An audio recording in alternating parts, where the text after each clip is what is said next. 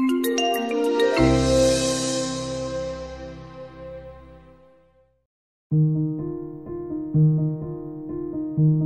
science, when we study plants, animals, the great diversity of other organisms and the places they live, one word is really important: conservation.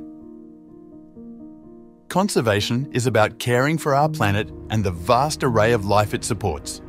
At its heart, it's about saving natural areas, plants, animals, other organisms, and the places they live.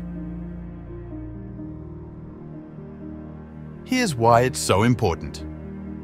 Firstly, let's understand biodiversity. It's a term that captures the number of different organisms on our planet and the uniqueness within them. Just as many different ingredients come together to make a tasty meal, our planet's health relies on the richness of organisms, and every organism, big or small, plays a part. Now, imagine some of these ingredients suddenly disappearing. That's what's happening with habitat loss. As forests are cut down, wetlands drained, or grasslands paved over, the homes of many organisms are taken away.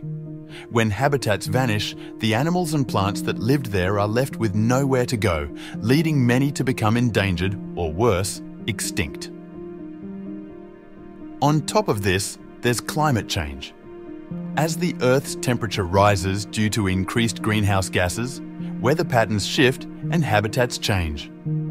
This means some areas may become too hot, too dry, or too wet for the plants and animals that live there.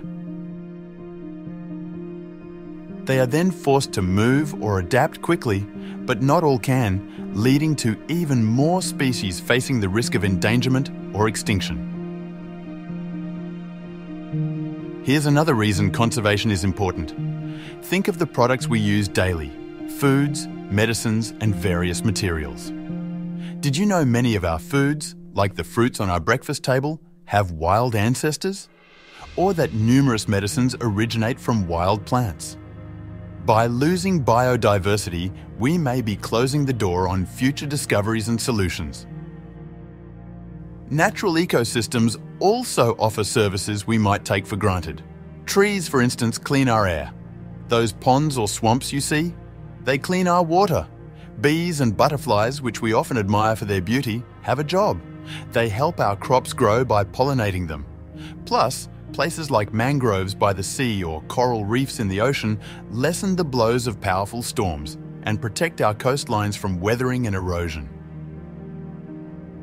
Lastly, conservation is about respect. All life forms have a place in the world, and it's our job to ensure they remain for generations to come. Beyond survival, these creatures and landscapes inspire art, songs, stories, and even our own sense of belonging. So, how can we make a difference? It starts with small, everyday actions. When shopping, only buy what you really need.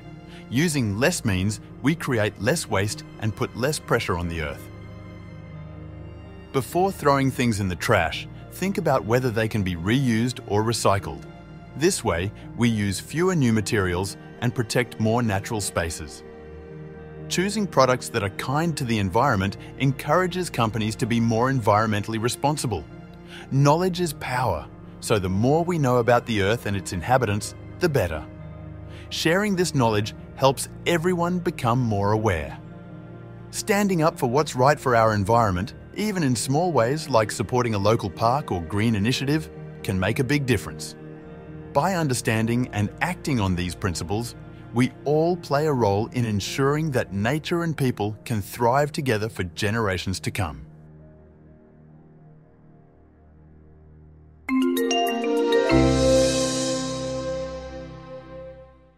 Don't forget to subscribe.